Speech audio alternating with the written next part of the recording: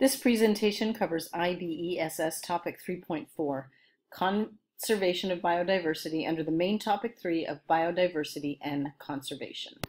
Why does a country or region consider conservation efforts?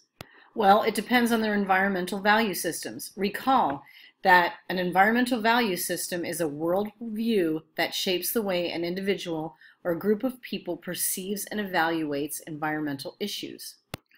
We've already studied environmental values in Topic 1. Now we will apply these views to conservation. Approaches to conservation can be ecocentric or nature-centered. They can be anthropocentric or people-centered, or they can be technocentric, technology-centered. All values have a focus on conservation, but for different reasons and using possibly different approaches. In caring about biodiversity, ecocentrics, anthropocentrics, and technocentrics focus on different reasons for conserving biodiversity, which we will now discuss. Ecocentrics consider that species have intrinsic value. The intrinsic importance could be influenced by culture, religion, economics, socio-political contexts. Do all species have a right to exist beyond any human values? Do you care whether the San Joaquin fox or the purple pig-nosed frog exists? Do some species have greater value than others? Do humans have a right to drive a species to extinction? Furthermore, ecocentrics might argue that biologically diverse ecosystems help preserve their component species, thus reducing the need for conservation efforts. The ethical arguments of ecocentrics are often very broad, and they do rely on people believing that species have intrinsic value or on people taking a utilitarian approach. Recall, intrinsic value is the value a species has within its own right, as opposed to the value it can give. Utilitarianism involves taking the best moral action that maximizes happiness and minimizes suffering to entities involved. Anthropocentric views consider conservation in light of economic or commercial value. Crops and plants can provide medicines for people. In fact, forest plants provide medicines worth billions of dollars a year. The natural capital of forests also has commercial value in light that these logs can be used to make paper or building material. Remember though, in order to sustainably harvest the wood, the rate of harvest must be equal or less than the rate of replacement. Fibers with the potential use to people is another example of economic and commercial value of biodiversity. Here is an example of many different fibers coming from different plant materials that can be used for clothing, ropes, and other objects useful for humans. Remember, in order to sustainably utilize these different plant fibers, the rate of replacement must be equal to or greater than the rate of harvest. When rapeseed, used to make canola oil, is pollinated by bumblebees that thrive in open crop landscapes, the seed weight can increase over 80%, thus yielding a higher financial return. Again, economic or commercial benefit is dependent on biodiversity. Diversity also has economic value with regard to tourism. Living elephants or lions bring in tourism dollars that far outweigh, over time, the price of their meat or other parts that could be sold by killing the animal. The simple beauty of nature appeals to people. People enjoy nature with all of their senses. Humans find joy and wonder in nature and interacting with nature. Being in nature can be renewing, so there is the aesthetic value of biodiversity. In addition to the aforementioned benefits that biodiversity has to humans, biodiversity also provides platforms for science and education. Greater genetic diversity allows for hybridization and genetic engineering. Scientists can create plants with greater photosynthetic ability or tolerance to cold or salinity. Some species also provide control of invasive species, providing a built-in biocontrol and eliminating the needs of chemicals. Ecological services that biodiversity offers includes vegetation cycling, like carbon, regulating climate,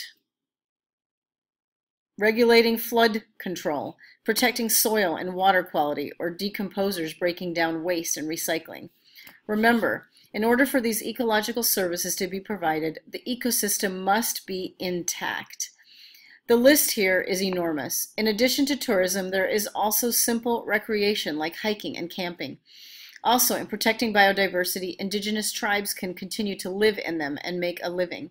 Finally, there are future uses that we might not even know about now. So here's a pretty comprehensive list as to why we should conserve biodiversity.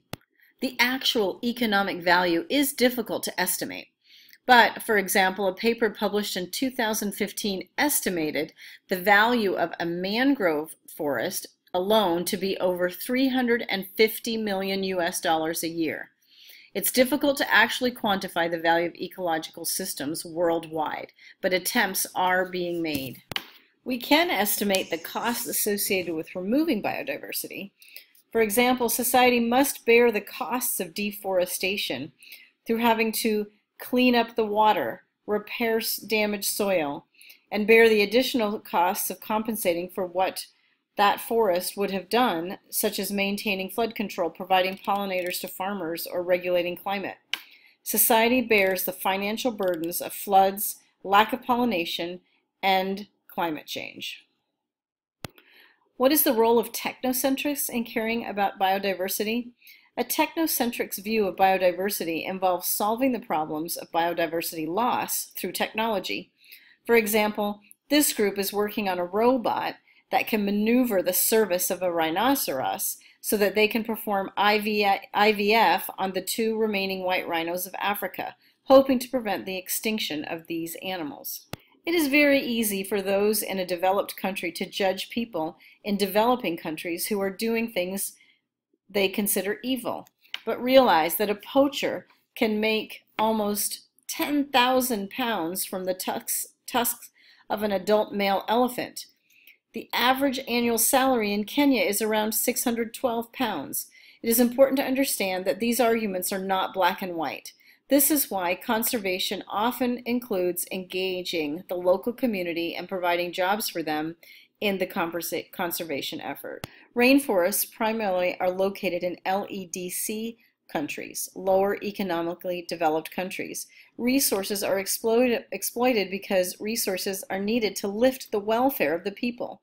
There is priority on economic growth, not conservation, and there are limited resources for protecting natural resources or conservation efforts. So also, LADC have high population growth, therefore natural pressure on natural ecosystems. But, as I've mentioned, there are many arguments for conserving biodiversity. The reality is that the impact of losing biodiversity drives conservation efforts. Arguments for preservation and conservation are based on justifications that are aesthetic, ecological, economic, and ethical. There are various approaches to the conservation of biodiversity with associated strengths and limitations. There are many types of organizations involved in conservation. IGOs, or intergovernmental organizations, GOs, or governmental organizations, and NGOs, or non-governmental organizations. Intergovernmental examples include the United Nations Environmental Program, the International Union for the Conservation of Nature, the United Nations Educational, Scientific, and Cultural Organization, and the Intergovernmental Panel on Climate Change. These organizations are composed of and answering to a group of member states or countries, and are also called international organizations. The IUCN, or International Union for the Conservation of Nature, is composed of more than 160 countries with thousands of members and scientists. The famous NGO WWF is affiliated with the IUCN.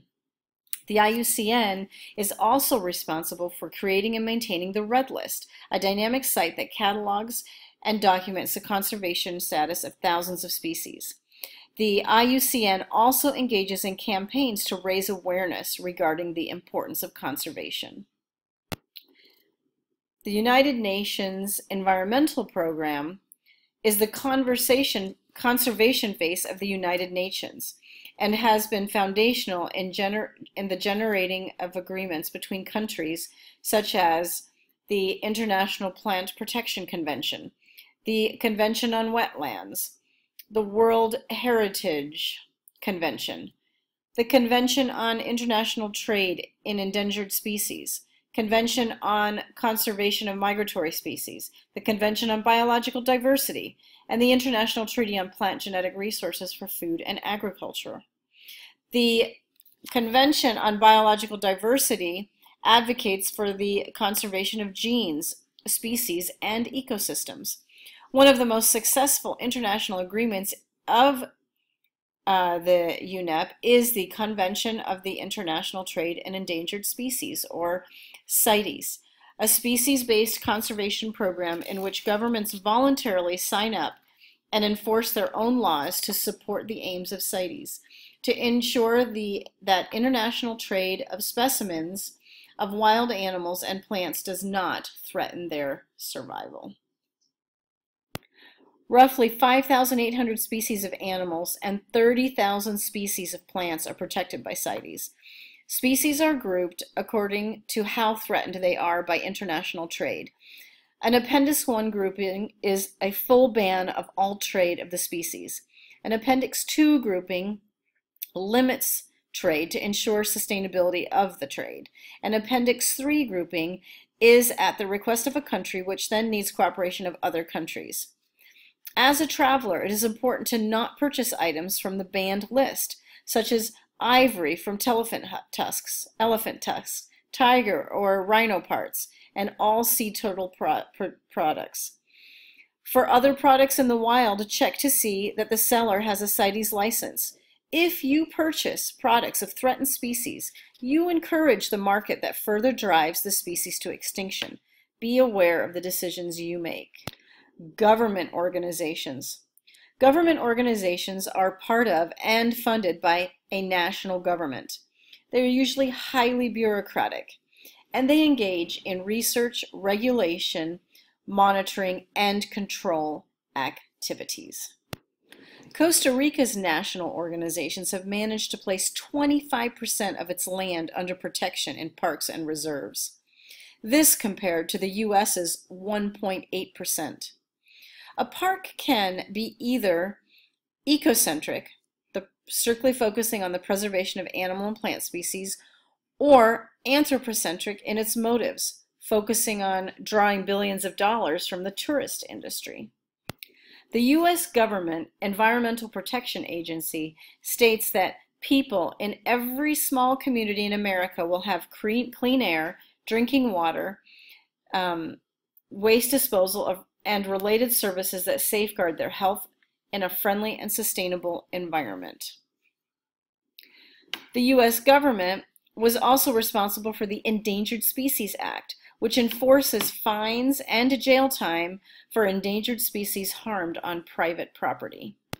The Kenya Wildlife Service is a governmental organization that conserves and manages Kenya's wildlife for its people and the world. This statement has been issued by the Kenya Wildlife Service. The challenges facing wildlife and biodiversity in Kenya include climate change, habitat degradation and loss, forest depletion, tourism market volatility, human-wildlife conflict brought by population growth, and changing land use habits of communities that coexist with wildlife, as well as wildlife crime. Non-governmental organizations. NGOs are not part of a government. They are not for profit. They may be funded on an international or local level. Also, they are funded by altruists or by subscriptions. Some are run by volunteers, and the many NGOs are very diverse. An example of an NGO is Greenpeace. In order to understand specific NGOs, take a look at their mission statements. For example, Greenpeace states that Greenpeace exists because this fragile earth deserves a voice. It needs solutions, it needs change, it needs action. To maintain its independence, Greenpeace does not accept donations from governments or corporations, but relies on contributions from individual supporters and foundation grants. Greenpeace takes an activist approach to conservation. WWF states, "We seek to instill people everywhere in a discriminating yet unabashed reverence for nature and to balance that reverence with a profound belief in human possibilities." WWF works in partnership with others to protect and restore species and their habitats, to ensure that the value of nature is reflected in decisions made by individuals, communities, governments, and businesses, to strengthen local communities' ability to conserve natural resources they depend upon, to transform markets and policies to reduce the impact of production and consumption of commodities. You need to be able to compare and contrast the role and activities of international government and non-governmental organizations in conserving and restoring ecosystems and biodiversity. And in this context, consider the use of media, speed of response, diplomatic constraints, image, enforceability, and influence and funding of these different organizations. I will do a quick run-through on these concepts. The use of media. IGOs and GOs have statements written by officers and clerks, and they work alongside the official media outlets. NGOs will provide shocking and graphic footage to gain media attention. They mobilize public protests to attract attention, and they have a very effective use of social media to spread their message. They seek to sabotage events with high media coverage. Both publish scientific reports. The speed of response is considered very slow because of the bureaucracy of IGOs and GOs. Because they might go against public opinion, there are many views that have to be considered. In contrast, NGO can be very rapid in their response. And since members only join organizations that they share opinions with, there's little deliberation. There's little consideration of the status quo. It's all about moving forward. There are considerable diplomatic constraints on IGOs and GOs. Also, the decisions can be politically driven since they are funded by governments. NGOs, however, are not affected by political constraints. And in fact, sometimes they can even include illegal activity. They are driven by what's best for conservation, which can lead to extreme actions. Financial resources are highly variable among both groups. They can be potentially very large for IGOs and GOs since they're funded by national budgets. NGOs are publicly managed and owned. They rely on private donations, and they can be funded by governments, companies, or political parties. However, some explicitly refuse this. Political influence. Some countries have more power than others. Biodiversity is not equally spread among all countries, influencing, of course, that political influence. Countries can be fined or shunned for breaking international rules. The political influence of NGOs varies greatly depending on their reputation and how popular they are. They often rely on disruptive or embarrassment techniques to cause change. The following slides on conservation milestones contain a list of dates and what happened. You do not need to know the dates or exact events. You do need an idea of how the world comes together to elicit change and how effective these interventions have been. In 1980, we had the World Conservation Strategy, which seeks to maintain essential ecological processes and life support systems, to preserve genetic diversity, and to ensure sustainable utilization of species and ecosystems. In 1991, we had Caring for the Earth, a strategy for sustainable living, striving to state benefits of sustainable use of natural resources and sharing resources more equally. The 1992 Rio Earth Summit established conservation of biological variation, sustainable use of its components, equitable sharing of the benefits arising out of the utilization of genetic resources. In 2000, the UN Millennium Summit, Millennium Development Goals, world leaders agreed on a set time-bound and bound by measurable goals. Many issues including poverty, hunger, gender equality. The World Summit of 2005 in New York outlined global priorities and recommended each country prepare a national strategy for the conservation of natural resources. 2010 was a realization that the agreements of 2001 by the European Union heads of states to halt biodiversity decline by 2010 had failed. 2013, another Rio summit, How to Build a Green Economy, resulted in a non-binding paper, The Future That We Want, but goals that people are striving for. Now let's talk specifically about approaches to conservation. There are three main approaches: species-based, habitat-based, or a mixture of both. Conservation efforts are more successful if they involve research, have adequate funding, and if they have support of the local community. Historically, the leaders of countries often showed their power by keeping a variety of exotic beasts, known as royal menageries. Heads of states would gift each other exotic animals, and the first zoos were then when these were opened to the public. Since then, zoos and aquaria have to justify their existence. This usually takes place in the form of captive breeding and funding conservation alongside education. Kew Gardens in London is the largest botanical garden in the world. It contains 25,000 plant species, 10% of the world's total. Seed banks are where seeds are stored and frozen, kept dry for many years. The Global Seed Vault in Svalbard is a secured seed bank to act as an insurance against loss of other seed banks. No power is needed to maintain this seed bank. Flagship species are charismatic, recognizable, and popular. Yet they are not necessarily ecologically important, but they attract funding for areas that need conservation efforts and are thus referred to as umbrella species.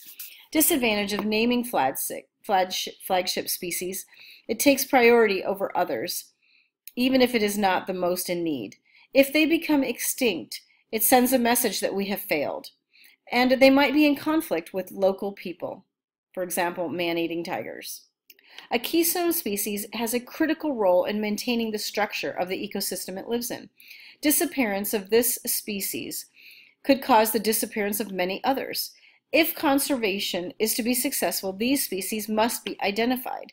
Keystone species are often engineers, like beavers, that create habitats, or small predators, like sea otters, that keep herbivore numbers, such as urchins, low enough that producers' kelp forests can survive.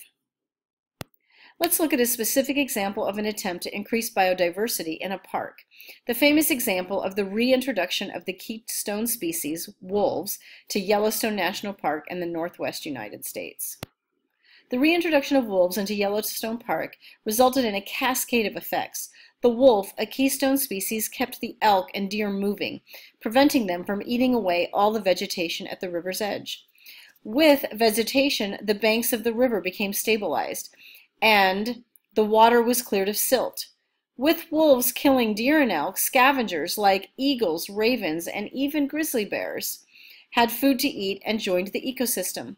The wolves also killed off some of the coyotes, so that now there were more rodents, providing prey for foxes, eagles, and badgers, bringing more diversity to the ecosystem. The added vegetation also brought in the beavers. Their dams provided pools of water attracting fish, and along with the vegetation, more birds. The reintroduction of the wolf increased the diversity of the ecosystem, which brought definitely more stability.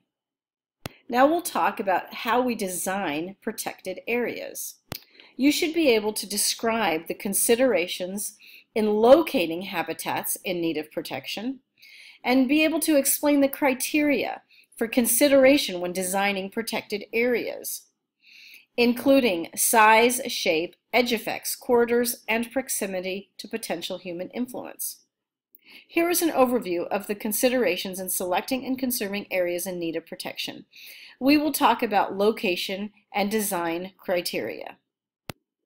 Let's start with the consideration of location. In this slide, you see maps of Canada, the US, Germany, and Peru, and the national parks located on each map. If you look carefully, you see that all of the parks are located away from areas of high human population. Another consideration might be whether there is a high amount of biodiversity that exists at the location. Should only richness and abundance be considered? Or what about the endemism, the amount of species unique to that location? What about areas that are already identified as hotspots? Should they be protected? In this slide, you can see the chain of mountains that stretches down the west coast of South America from Bolivia to Chile. It is home to 1/6 of all plant life on Earth, on just 1% of the planet's landmass. More than 660 amphibian species call the tropical Andes home. In 2004, 450 of those were listed as threatened by the IUCN. The critically endangered yellow-tailed woolly monkey, once thought extinct, roams the moist cloud forests of the Andes, as does the only bear in South America, the spectacled bear. Should this area be protected? What about areas on Earth that are undisturbed by humans, or that are really rare? Or what about areas that are already threatened by human activity? Should these areas all be conserved? Now let's look at design criteria for conservation of an area. Consider first the size of the park or reserve. Recall that as you sample larger and larger areas to determine species diversity, you increase the likelihood of sampling rare species. At some point, all species have been sampled, so the diversity plateaus. In designing the size of a conservation park, you want to make sure that it's large enough to contain all species of the region you are trying to protect. The bigger the area, the greater diversity. Thus, it's been suggested by scientists that parks should be greater than 4,000 square kilometers. Here is a list of some of the world's largest parks. Unfortunately, there are many parks that are much, much smaller than this. Many of these parks are also far away from human populations. However, a park like Tsavo in Kenya might be surrounded by small villages. This is something to keep in mind. Of the 59 national parks in the United States, only 4 in the lower 48 are larger than 4,000 square kilometers. Those are Yellowstone, Death Valley, Grand Canyon, and the Everglades. There are several in Alaska that are also quite large. Now, let's look at the shape of some of these parks. Notice this park here in South Dakota, the Badlands, how it is long and thin, versus Yellowstone that is big and round or almost squarish. The Badlands Park has a much larger edge-to-area ratio. Those that are round have much less edge-to-area ratio. The edge is where invasive species could have access, where people might intrude. The natural ecosystem gives way to humans at the edge. So more edge equals less diversity, and less edge equals greater diversity. Let's look at the influence of size of the park on edge-to-area ratio. In this diagram, you can see a calculation of the edge-to-area ratio of a small area versus a large area. Small versus large. The larger area, has the smaller edge-to-area ratio. The bigger the better, because the edge-to-area ratio is less. Remember, the edge is the region of vulnerability. Reducing the edge-to-area ratio increases biodiversity. 2 slides ago, I explained that round or square is better than long and thin because it reduces the relative amount of edge to the area. It reduces the edge-to-area ratio. Here is a calculation to illustrate that 2 areas of equal area might not have the same edge-to-area ratio. Notice that the longer shape has a higher edge-to-area ratio. Reducing the edge is ideal, but conservationists will do the best they can to protect species and ecosystems. For example, the Badlands National Park in South Dakota that I pointed out earlier is aligned along a range of steep canyons. It protects bison and bighorn sheep. If it must be long and slender to accommodate the region, then that's how it is. Which is better, one large park or many small parks of the same total area? Hopefully you can see that the edge to area is smaller in one large park.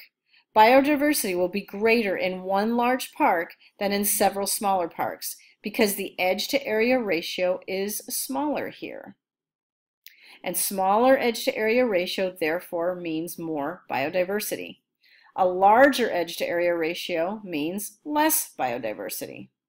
In this slide, hopefully you can see the benefit of a park being close in proximity or near to another park or parks, or that there is benefit to be connected to other parks through what we call corridors. Close proximity and corridors allow for opportunities of colonization or recolonization if a species has gone extinct. Also, if a corridor can be built and maintained, it allows for genetic flow, maintaining genetic diversity. Gene flow in between parks increases genetic diversity, important in long-term evolutionary success. Again, corridors provide for an increase in genetic diversity. A clear design model would include a core zone that remains unvisited. It is left alone for the needs of the species within the park, off limits to people. At a first buffer zone would allow for scientific research. A second buffer zone would allow for tourists. Tourist dollars sustain the cost of protection, guards, education centers, science, captive breeding efforts, etc. Possibly there is also a transition zone for the sustainable harvest of resources for the local community. Here is another example of clear design with a core buffer zone and an area planned for sustainable harvest of resources. We did some biodiversity studies in Gorongosa National Park. Here is a visual of how the park is built in buffer zones for sustainable development for the local community. To recap this movie, we talked about the arguments for conservation of biodiversity from both the ecocentric viewpoint, where species deserve conservation efforts for ethical reasons and because they have intrinsic value. The anthropocentric approach is to conserve biodiversity because of all the benefits humans obtain from biodiversity. The organizations involved in species and habitat conservation are the IGOs, GOs, and NGOs. We talked about the approaches to conservation, species versus habitat-based or a combination of the two. We talked about CITES, captive breeding zones and zoos, botanical gardens, and seed banks and protected areas. We discussed the design of protected areas, focusing on location and size and shape of parks and reserves. This ends the movie for IB ESS Topic 3.4, Conservation of Biodiversity. The slides were adapted from William Green's presentation on the site From the Amazing World of Science with Mr. Green. The Amazing World of Science is licensed under the Creative Commons Attribution International License. Additional insight was obtained from Mr. Dave Hoover's movie presentations at Hoover's YouTube channel. Both of these sites provide additional resources for study and learning.